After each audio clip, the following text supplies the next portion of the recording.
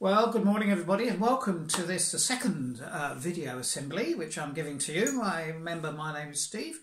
I'm the vicar of Burnham Market, and this week we have been celebrating at St Clement's Church in Burnham Overy Town our Harvest Festival. Harvest Festival, as you will remember, is the time when we come to celebrate together all of God's gifts to us. And as I was thinking about celebrating God's gifts, I began to wonder about all the things that we don't know. I'm going to start by asking you all a question. Where do eels come from? Where do eels come from? Actually, this is quite an old question, and people have been trying to answer it for a very long time. And it was only very recently, in the 1900s, that they discovered where eels come from. Now, we knew a lot about eels. After all, we eat them. Some people like them jellied. Some people put them in beer. I think the Swedes like to do that. And there is a very famous restaurant on an island in the Thames, and the island is called Eel Pie Island. And of course, there, they put the eels in pie.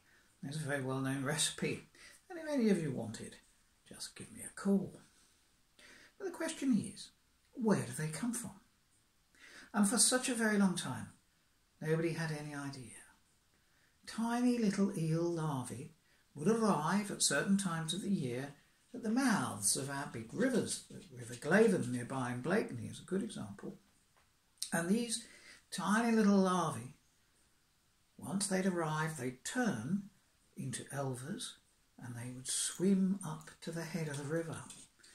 Up at the head of the river, they would live there for, they say, sometimes 20, sometimes 30, sometimes 50 years.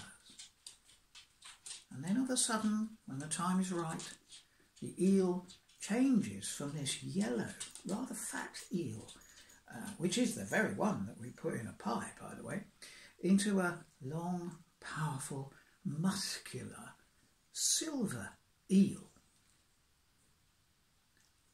This eel swims down the river that the tiny little larvae and the elver swam up, so the Glaven again, and once it gets to the bottom of the river, goes out to sea, and it swims away.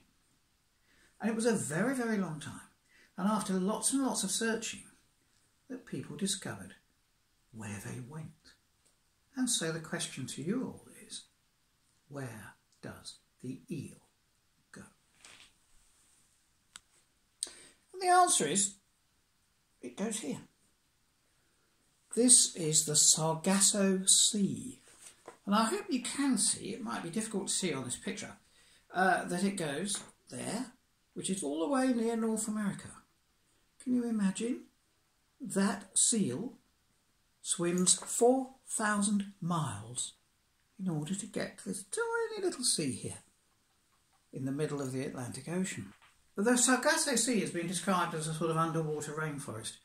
It is particularly rich in seaweed, hence the name Sargasso, by the way. And there these big, silvery, strong, muscular eels go. And they disappear. Nobody has ever seen a new eel. Nobody's seen an eel egg. People have lowered buckets and magnets and cameras and all sorts of exciting things into the Sargasso Sea to try and see if they can see the tiny little larva being born. The larva which will come out of the sea, the Sargasso Sea, and swim all the way back to the River Glaven again to begin the cycle. And when we think about this, how little we know about the eel, which after all we know enough about to eat, it asks the question, how many other things do we not really know? There are, it seems, 7,000 edible plants, 7,000 of them.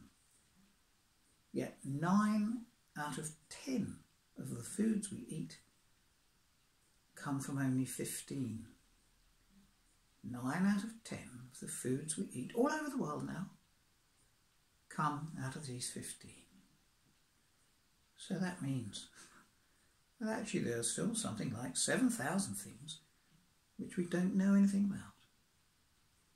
And that's one of the reasons why we really must protect our planet, look after the environment, because we might be unwittingly, that means by mistake, be destroying something which is really, really important for us, and we don't yet know.